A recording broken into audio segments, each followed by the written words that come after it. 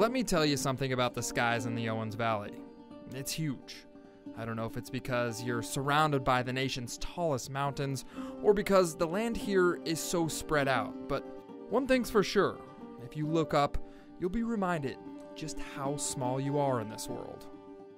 We are situated here at an old gold mine called the Polita Mine.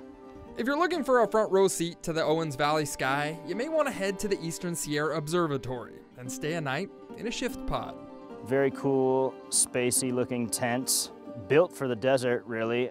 There's no cable TV, no air conditioning, and no running water, except for the hot tub.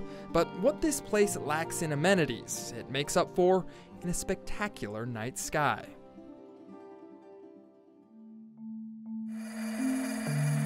Well, as far as like a zoom factor, I mean, we're magnifying them by 200-300 times. Scott Lang is the astronomer here at the Eastern Sierra Observatory, and the Owens Valley sky is beyond ideal for his massive 14-inch telescope. Out here it's special because there's not a lot of light pollution and the skies are really dark. It's dark here in the Owens Valley.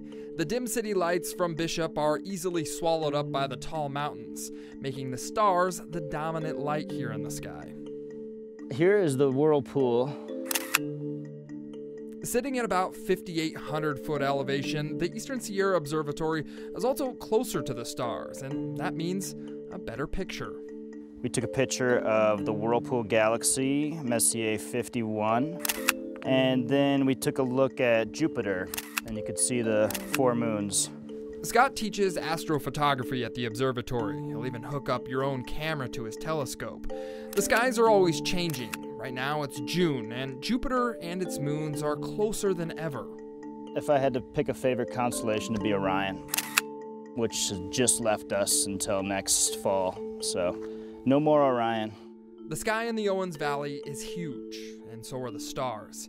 It's a special place that only exists because the light pollution is so small.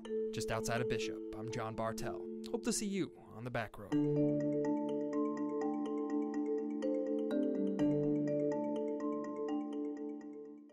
Hey, thanks for watching, and check out more videos just like this. Also, let me know in the comments what you want me to check out next.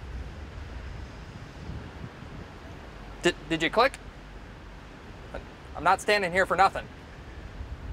Yeah, click right there.